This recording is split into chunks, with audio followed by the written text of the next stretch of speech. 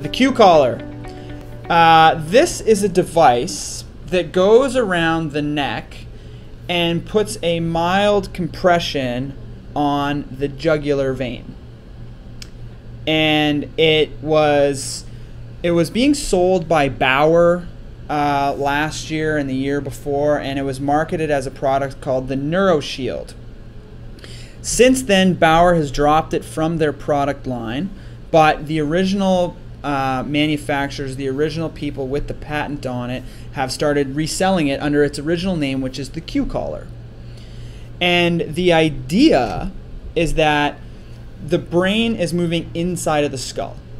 So putting a helmet on, for example, is not going to stop the brain from moving inside of the skull, which is why helmets don't prevent concussions. Because you could put whatever you want out here, the brain is still going to move inside of the head. And that's the whole thing. The idea behind the Q collar is to compress the jugular vein to reduce the amount of blood that can leave the skull. So you're actually keeping more blood and more volume inside the brain itself. So you're creating a back pressure in the brain. So essentially you have more fluid in there. And the idea is that more fluid can create a bigger cushion or a better cushion of the brain itself. So that's the theory, right? We're not getting anywhere by protecting the outside of the head. So let's see if we can protect the brain from the inside. And by doing this, or by compressing the jugular vein, we're not allowing as much blood to come back. So we're creating this back pressure. So the theory is plausible. It makes sense. And there's done original studies using animals that found that they were able to better tolerate high impact stress, right? There was a reduction in the injuries that they would see afterwards. So when Bauer was doing this a couple years ago, they were very, very, very, very careful to not suggest that it prevented concussion. And what they would say, they said something that sounds like it protects the structural integrity of the brain during contact sports, which actually means nothing. But it sounds a lot like it prevents concussions. And that's ultimately what the message is to the public. But Bauer gets away from it from a legal perspective because they don't actually say that it prevents concussions. But everyone in the world interprets it as a concussion prevention tool. Okay? Why can't they just come out and say that it prevents concussions? Well, because the device has never actually been shown to prevent concussions. The research that's been done using the device has typically been done where they'll have people undergo what's called a diffusion tensor image scan at the start of the season. Then half the group will wear this device throughout the season as they go through hockey, soccer, football, whatever it may be. And then at the end of the season, they'll give everyone a diffusion tensor image scan, and they'll look for differences between the two groups.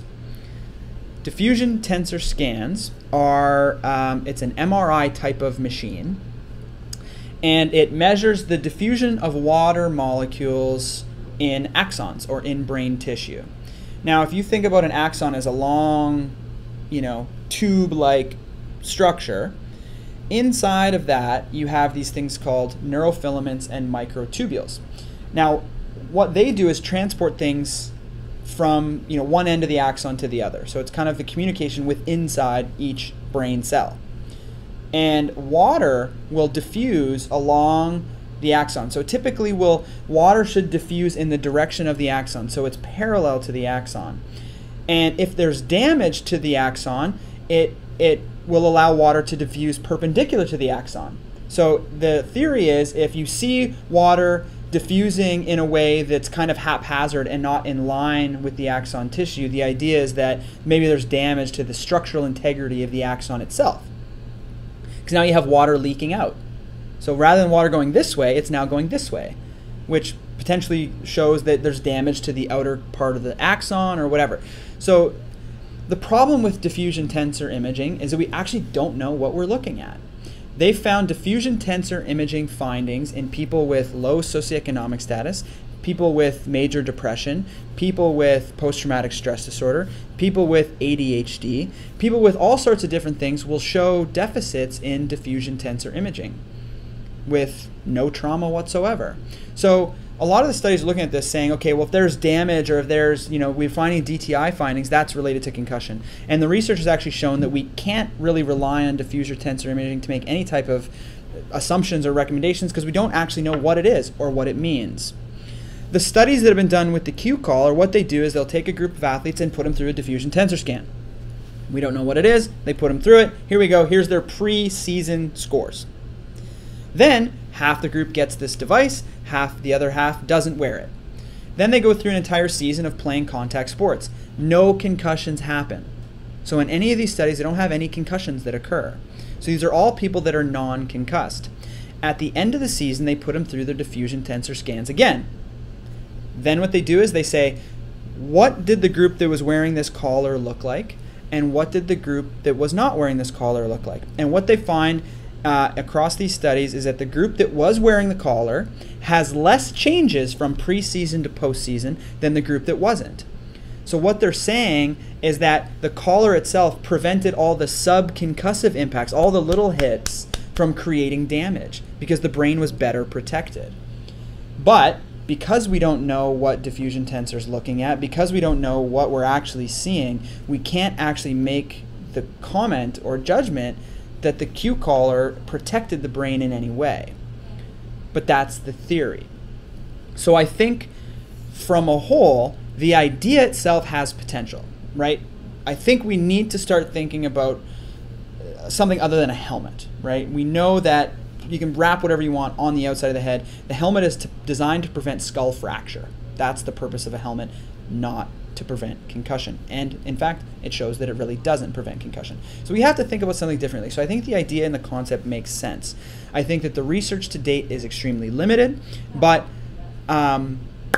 it has potential. I think that we need to study it a little better. I would suggest to the researchers studying this, what would be definitive for me would be put the collar on half the people and have half the people not wear the collar, but then go out and put instruments in the helmet to measure acceleration. So now you're actually measuring acceleration values. So then what you can do is follow these groups over a period of a few years, see who gets concussed and who doesn't, and at what forces they're getting concussions. Because if you see that concussions are happening, and typically these studies show concussions happen in a range of 70 to 120 Gs, if you see the group wearing the Q collars taking hits up to 70 to 120 Gs and they're not having a concussion, that's showing that you're able to better tolerate extreme forces without having concussion injury. That would be a little bit better of a study for me.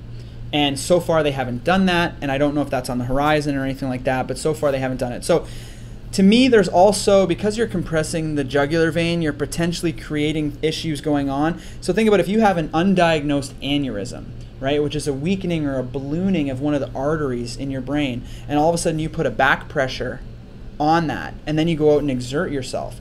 What's that going to do to that little aneurysm? Well, it's going to expand it even more and potentially create a dangerous scenario.